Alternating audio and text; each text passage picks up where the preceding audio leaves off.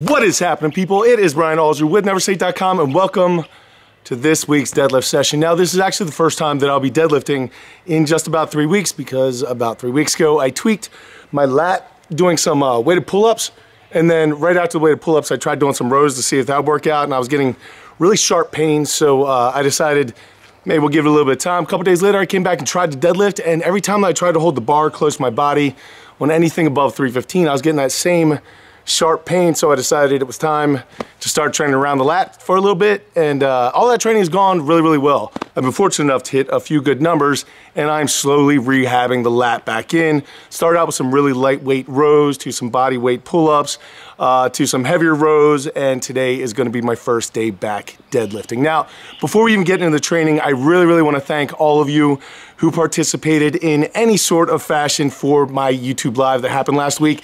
Whether it was just asking questions on Instagram, which I was so thankful for, otherwise I wouldn't have had anything to talk about, or if you were actually there, if you were actually able to make the Instagram Live, I thank you so much. The support was great. It was a great crowd. I do need to apologize. That was my first YouTube Live that I have ever done, seen. I've never watched one. I have no idea what was going on, and I didn't know how to get to the live feed to get to your live questions.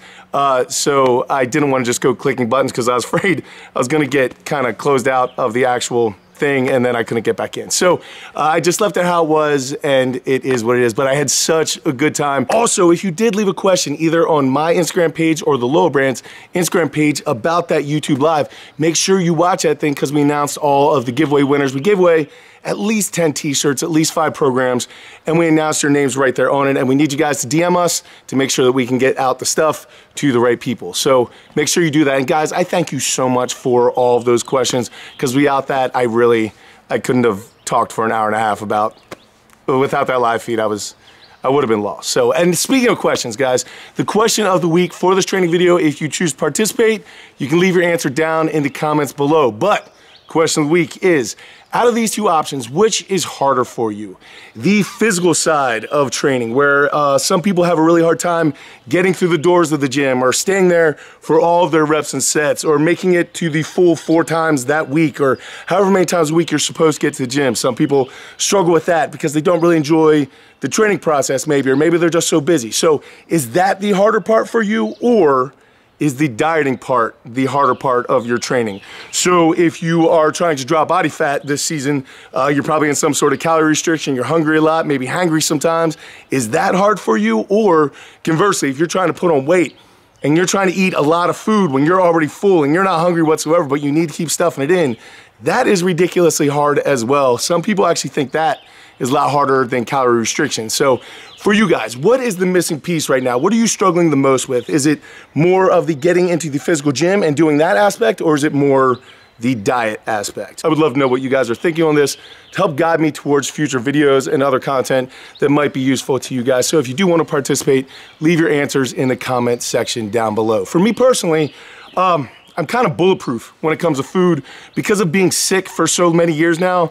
If you were to tell me that I could not eat for 4 days, I would be like, that's really no problem at all. And if you told me that I needed to shove down 12 protein shakes a day, I'd tell you I'd do my best and try to hold down as much of it as I possibly could. I don't look forward to meals. I don't look forward to food anymore. That part of me died a couple years ago. Hopefully someday it will come back, and I'll be excited about eating and excited about meals and things like that again. But for right now, I am bulletproof when it comes to that side of the training. For me, for the first time in my entire life, the actual getting in and the motivation to get in to train is actually the harder portion for me. And the reason why is because I keep having these little nagging injuries that don't allow me to do the type of lifting that I want to do. I'm a strongman at heart. Once I did some strongman training, I swore I would never go back to any other thing because of how much fun and how functional it is.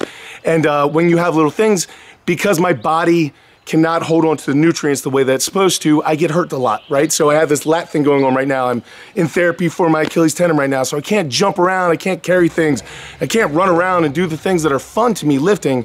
So right now I'm doing very basic stuff, and to be honest with you guys, I've been doing very basic stuff for 25 years, and it's just not as motivating to get in to do that. So for me right now, actually getting into the gym for the first time in my life is the harder part of those two aspects. So while you guys are watching some of the early rounds of this, I wanted to answer a question for you guys because I owe it to you. This is the most asked question by far for the YouTube Live, and I did not cover it because, to be honest with you, I didn't know what to say without really thinking about my answer. I wanted to give it a little bit more thought. So we are going to talk about training, but first I need to give you guys the answer to this question. So many of you want to know how I stay positive or how I stay motivated to keep training, to keep doing what I do. How do I keep my mindset when so many bad things have happened to me and are currently happening to me? And I just didn't know how to really explain that without really letting it digest in my head a little bit. But now I think the truth of the matter is I don't really see it that much as a choice because I try my best not to look at things as good things or bad things. I just look at things kind of like things, right? And they're constantly coming at you, almost like punches. Like you're dodging, you're weaving, you're trying to slip, and sometimes they catch you and it hurts, and sometimes they catch you hard and you get knocked on your butt, and a problem will put you down for a couple days that you need to deal with because it's a real problem and stuff like that. But for the most part, guys, bad things are coming at you constantly. Now, maybe you've been sheltered from that, or maybe you haven't taken enough risks in your life, but bad things happening and problems are just part of what make life life. Now, the problem with that is perspective, because a lot of people want to look at it as a positive or a negative thing. And I think a lot of people's biggest problem in both the gym and in life is that they don't think they're supposed to have problems. They think that they're going to get on a program, it's just going to go smoothly, they're never going to have an injury, they're never going to have a setback, they're never going to miss a PR. It's just going to be linear progression all the way along. And I think that whether it be in the gym or in a relationship or life or whatever, but that's just not reality. It's like Instagram. Like you have the airbrushed perfect picture with all the filters, and then you have the real thing that happens, you know, like you have all these plans and it all goes to heck. But I think maybe a corner that I've turned that maybe some others haven't is having the realization that all these bad things, all of my failures, my biggest hurts, my biggest pains, a lot of my biggest regrets in life are also my biggest motivators. They are what drive me. They are what help me prove people wrong. They make me have my work ethic. It's what has built all of my drive. I would not have accomplished nearly as much if I had had an easy life where things had been given to me. If all these bad things did not happen to me, it's very likely that I would not be the man that I am standing here before you today, and I would not be proud of who I am. Every single bad thing that happens can either be used towards construction as like a motivator to build you up, to build you into wherever you're trying to get, or it can be used for destruction, and it can become the victim mindset. Every single bad thing comes in can be the reason, the excuse for why you did not get the things that you wanted in your life. So when things come in, try not to look at them as like positive or negative. Try to look at them as like, all right, so it came in, and guys, don't get me wrong, I get frustrated, I get mad just like everyone else, and there's nothing wrong with that. But then I accept the fact that this bad thing happened, and now how am I gonna use it? Am I gonna use it for construction to build me forward, or am I gonna use it for destruction as an excuse for why I can't get things done? All right, because if I focused on destruction all the time through all these bad things that have been happening to me, I wouldn't have gotten anywhere, guys. So I just look at it as each one of these things is building me, making me more and more into the person that I'm going to be built up and to become, and every single one of these hardships makes me harder, it makes me stronger, it makes me tougher, it makes me be able to put up with things that other people have, and I face so many of my fears that other people will never face their fears, and it has honestly made me into the man I am. So if you guys are asking yourself how to keep a good mindset or how to stay motivated in the gym or how to do whatever, man, it's not about positive or negative. A lot of the most negative people in the world that I know aren't bad people at all, they just have lost perspective. Even when I was in my absolute worst spot ever, throwing up 50 times a day, laying on the floor, couldn't get up, wanted to die, I still thought about the fact that there are entire countries in worse situations every single day of their lives than I was then. So, guys, it's not about positive or negative. It's about taking whatever comes, get mad if you want to get mad, then accept it, and then is it going to be a construction or a destruction? That choice is absolutely yours. So if you guys are interested in working your mindset and more than just working your muscles this week, I would challenge you guys that as problems or bad things come in, sure, get mad if you want to, but then accept that it happened, and then try to make a decision whether you're going to use this for construction or destruction. You're going to use this to build you towards your goals, or you're going to use this as an excuse for why you did not get to your goals. Anyway, we should probably talk some training now. All right, guys, so what you're looking at here is a beltless axle pause deadlift on a hot and sweaty, humid day. And the reason why we are doing beltless axle pause deadlifts on a hot, humid, sweaty days because my brain hates to work at 50%. It is just unmotivating to me. And knowing that I'm a little bit tweaked up right now, knowing that I had to go in and just do a small percentage of my deadlift PR for a bunch of reps, I could not wait for that workout to be over. So what I do instead is just choose a variation that is naturally a lot harder than it normally would be. So on a hot and sweaty day, an axle is gonna be very, very hard to hold on to. And then if I don't throw my belt on, it's gonna be harder still.